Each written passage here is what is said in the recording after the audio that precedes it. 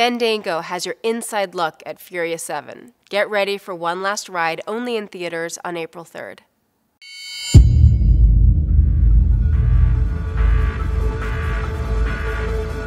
Agent Hobbs, right?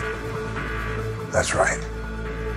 I'm also the last man on Earth whose computer you want to be hacking into. You just earned yourself a dance with the devil boy.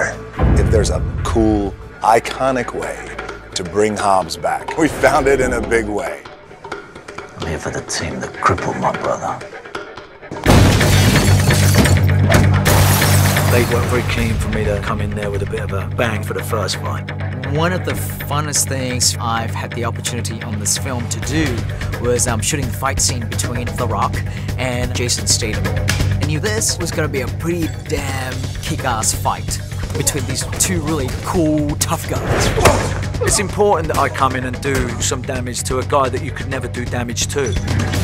We put together this incredible fight scene that starts in my office and goes through other offices, but not through the door. We go through the windows, and then we go through the walls, and we go through tables and desks. 3, 2, 1, action!